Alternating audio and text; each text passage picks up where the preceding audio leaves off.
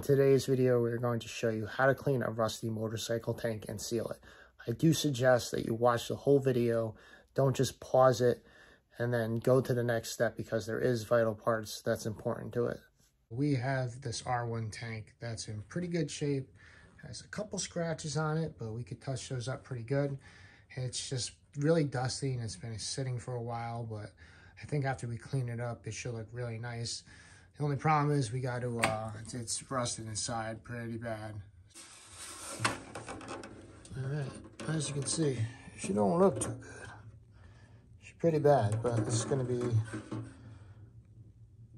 good to see how it looks when we're finished with it.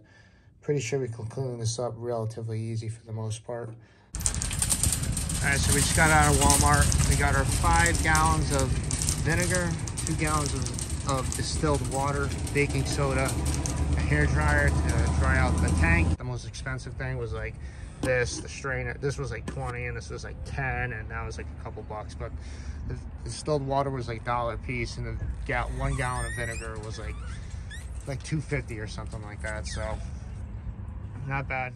All right, we got the power washer hooked up. As you can see, it's the middle of winter and it's like 45 degrees today, so I'm taking advantage of the weather. So basically I got the gas tank sitting in here so we can kind of hold it in place while I'm power washing it, so it's not flying all over the place. But yeah, you can see it's pretty bad. So all right, so we'll start power washing.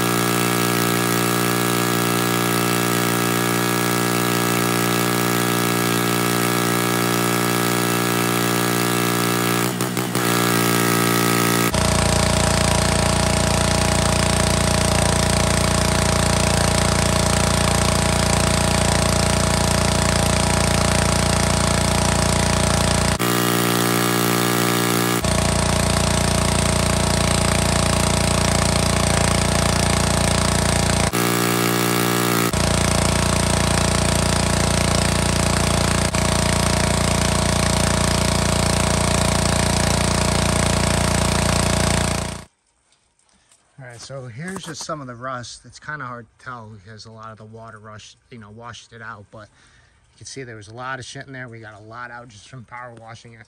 All right, so we finished rinsing it out, and look at that difference just from rinsing it out. Yeah, there's obviously still some rust in there, but compared to what it was, pretty awesome. So the vinegar should get rid of the rest of this rust. Now we're gonna use the hair dryer. We'll do this for, I'm gonna let this run for probably 15, 20 minutes. All right, so we finished with the hair dryer, and the tank's obviously pretty hot. We'll just see what it's showing. It's showing like 130 degrees on the, on the metal of the tanks. So there's a little bit of water left in the bottom of the tank even here after using the dryer and everything else. And the compressed air, so I'm going to use the shop vac and try to get it out as much as possible.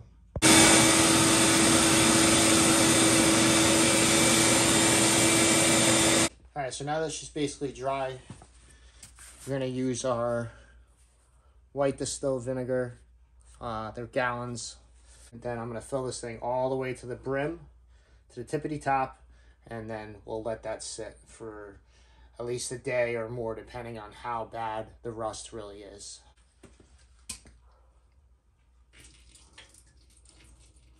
So something that I didn't do, I should have just filled this thing right from the get-go, because you could see on the side over there that it started rusting up, and I should have just filled it right away. But either way, I'm not too concerned because the vinegar is going to strip it out anyway. But yeah, like I said, something I would suggest is filling it all the way to the top with the vinegar right away after it's all dried. I just put 1 gallon in at first to see if it wasn't going to drip, and it wasn't barely dripping. But then once I added a little bit more vinegar, another gallon or two, it started to drip a little bit more consistently. So the tank has been sitting with vinegar for about a week now. What I did after like 3 or 4 days was I emptied some of the vinegar into the 5-gallon bucket, and I actually have one of these corks which fit right into there, and it's a pretty smooth and snug fit, but it's not like 100%. Maybe if you put like you know, saran wrap or something over here to make it a little bit better. But either way, I poured a little bit out just so that I could get some room in there, and I was shaking the can around left and right to really, you know, try to get any stuff out. And then I poured some more into the 5-gallon bucket, and I kept repeating it till it was almost gone. Just wanted to see where the tank was. All the rust is gone, but I had to wait till, you know, the next couple days because of winter weather. It was just too cold out and I couldn't use the hose. So today I am going to empty this out. Once it's emptied into the pail, then we're going to get a gallon of distilled water and baking soda. It takes 1 cup of baking soda per gallon of distilled water. So I got 2 gallons of distilled water. I'm gonna do the first gallon with the 1 cup of baking soda, mix it really good, put it into the tank, swish it around a lot for a couple minutes, empty it out. Then I'm gonna get the second gallon, same thing, mix 1 cup of baking soda to the 1 gallon of distilled water, put it back into the tank and swish it around to neutralize the acid. After that's done, I'm gonna take the hose and keep washing the tank out just to make sure everything is out of there. Once I'm done with that, I gotta bring it into the garage. I'm going to dry it out with either a heat gun or a hair dryer, whatever one you got, and get all the water out. And then the second is dry, then I'm gonna use POR15 tank and fuel tank sealer. And the important thing is after you get this vinegar out, you have to do these steps very quickly, because what will end up happening is if you don't do everything one after another and you let it sit, you're gonna get flash rust, and obviously we don't want that. So I'm not gonna get it on video. It's like I said, I explain it because I don't wanna, you know, take some time filming and then taking time in between each step. So as long as you follow those things, you should be good. I'll probably just show you a quick little picture of it or a video after I empty the vinegar right away, just so you can see how good it came out. As you can see, the tank came out really good. That's just vinegar that I need to pour out, but the tank has no more rust. So before you do anything, obviously make sure you have your POR15 all set, ready to go. You do not want to shake it. After you pop all the cap open, you want to get something like a little stick and stir it. You don't want to shake it, you want to stir it a lot. So you make sure that's ready, leave the cap on until you're ready to actually use it. We have our heat gun here, we have a hair dryer, we have a wet, you know, a rag to basically soak up any of the water. I'm actually gonna have the tank, you know, standing like this with the thinner part towards the top and the thicker part towards the bottom, so that the water will drain down to it. It will drop all the way down to the bottom, and then I could just stick that in there to, you know, grab any excess water.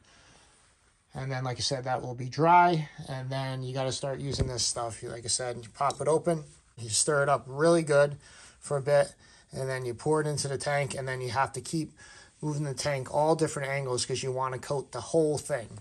And obviously, you know, you don't want to just pour it in there and let it go. You have to keep flipping the tank up and down, to the left and the right, this side, that, every little angle, so that you could see, you know, where it went and exactly what spots you missed to prevent any flash rust. So make sure you prep yourself and get ready before you start to empty out the vinegar. All right, so we neutralized the acid that was in the tank. We rinsed it out very thoroughly after using the neutralizer, which is the baking soda and distilled water. We dried it, and now we're gonna put the POR15 into the tank. All right, so we have the POR15 in here, and you can kind of see it's almost looks like liquid metal or something like that. But what I did was I ended up taping,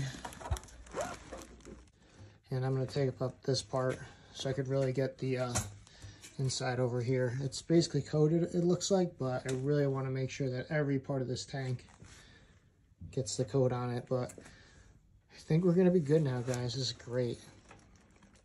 All right, so your tank is all sealed up. Now what you're going to want to do is you're going to want to roll it around slowly to get the liquid to touch every part of the inside of the tank. Surprisingly, that little pint does definitely do a 5-gallon tank for sure. I didn't think it was going to, but you're going to want to spend a lot of time, you know, laying it down like this, turning it to the side a little bit, repeating, and you keep turning it around. And you want to get every single part of the tank, so you're going to have to flip it upside down, etc. So you keep doing that, and it's going to seem like years doing it, but you really want to get it on every spot. So that's why I didn't cover up this hole at first, just so I could kind of see where it was going to make sure I coated, you know, all this part, and then I could focus on the bottom part for the second half of the tank. All right, so here's the 5 gallons of vinegar. You can tell it looks pretty bad. I did buy a strainer initially because I was gonna pour all the, you know, all the vinegar through it to try to catch the rust, but you know what, who really cares? Don't waste the money on the strainer. That was just a waste of money.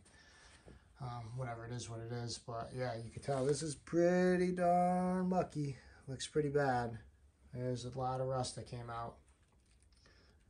And the distilled water with the baking soda I just emptied outside. I didn't get it on tape, but you know, whatever. But that just shows you vinegar does a great job.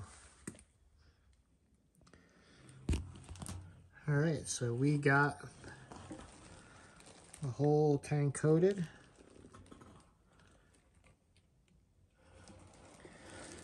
So what I'm gonna do is I'll take this off. I'm actually gonna let it sit in there so that any excess can leak out. And then you're gonna let this dry for, I don't know, at least 5 days. I gotta look to see exactly what the instructions are. Maybe it's like 96 hours or something like that, but I'm gonna probably let it dry for at least a week. And then once it's dry, you should just be able to put gas in it and you should be good to go. If you want, before you actually install it on the bike, maybe fill a little bit with gas just to slosh it around and just make sure anything gets out, and then you'll be good. You can see I still got a little puddle right there inside, which is good because it's still going around coating anything that I didn't get. So yeah, so we'll let this sit in there and let it drain. And again, this is just a little process that it takes a while, but it's worth it. It's going to save this tank, which is awesome. All right, I basically got all of it. There's just a little bit still dripping there, so I'm gonna let this thing just stand straight up so that the rest will come down, and it doesn't seem like an awful lot, so maybe I'll just leave it in there. But another thing I had to do was the cap. That's all duct tape. I gotta get that shit off. But that part right inside there, that was all flash rusted because I didn't get the POR15 on it at first. So I just took Q-tip and then just brushed it inside there, and it seems to be good now. Not worried about this other shit out of here because that's not on the inside of the gas tank. So the duct tape that I had on here left some pretty bad residue, you know, which was expected, but you can just use regular gas on a rag and just wipe it off, and it takes it right off. So you don't really got to worry about that. But yeah, so look at this tank. Way better than the other one. Way better. I'll show you the old one real quick.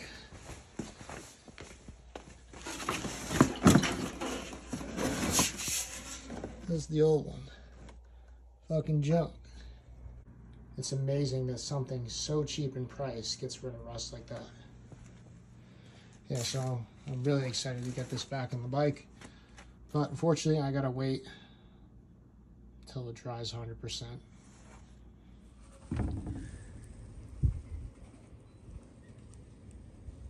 Alright guys, look at the inside of the gas tank. It's kind of cool how it dries, and it's amazing. Looks like a brand new tank in there. So these are the results that you can get from this thing. I don't know why it's not focusing, but amazing.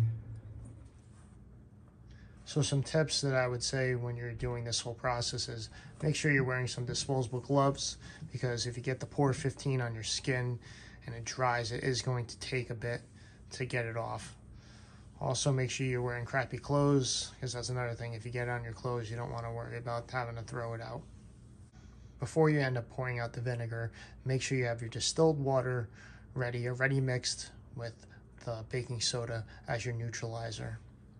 It's very important that you make sure you thoroughly rinse out this tank. You want to get everything that's any crud out there as much as possible. So another thing I would do is, after I know that I've got all the POR15 on every part that it could on the inside to the best of my knowledge, I'm going to let it drain all the way down to the bottom. Have this thing standing up while I'm doing it, just so to make sure that all the liquid could get to the bottom. And then after that, I would turn it around just like so and leave it just like that, because what's going to happen now is it's going to do its last run, and it's going to go all the way down the coating of the tank and make a nice finish. Apparently this stuff is self-leveling from what I heard, and lo and behold, it was nice and smooth. It's important to make sure that this thing fully dries. So while you're waiting those 96 hours, I'm going to wait at least a week. I'm going to be using this Meguiar's Ultimate Compound. We have a mother's polishing ball and just a simple drill. So putting it on your tank, and where there's any scratches, you can really get rid of them for the most part, as long as it's not like finger deep where you could really feel it. But you can get a lot of the scratches out. There was some on here that looked pretty bad. I didn't think they were going to come out, and now you can't even see it. So very impressed with that stuff, and you might as well take your time while you're doing it, because you're going to have to wait those couple days for the sealer to dry. All right, guys, so hopefully this video was helpful. You guys can restore tanks that are rusted on the inside very easily. All you have to do is get the vinegar. I bought 5 gallons of the vinegar because the tank is almost 5 gallons capacity. So the $2.50 a piece, that was like what, $12.50, and then the sealer was like another $22 or something like that. The hair dryer, we had to get one anyway, but that was only like 20 bucks. And if you have a little bit of baking soda, you're set. Distilled water is only $1 a gallon, or you can just, you know, really boil water and let it get to a cool, and then you have your distilled water right there. So guys, don't fall to using those expensive stuff on the internet. I'm sure there is some stuff that works pretty good, like Metal Rescue or the other stuff, but like it's 20 bucks. What is it for 1 gallon? And for basically, you know, a little bit more, you can do it at home with the vinegar. The vinegar does a great job. I didn't scrub the tank at all. I just let it sit in there, and then I just swished it around and got it out. There was no like hard labor doing it, and it came out perfect.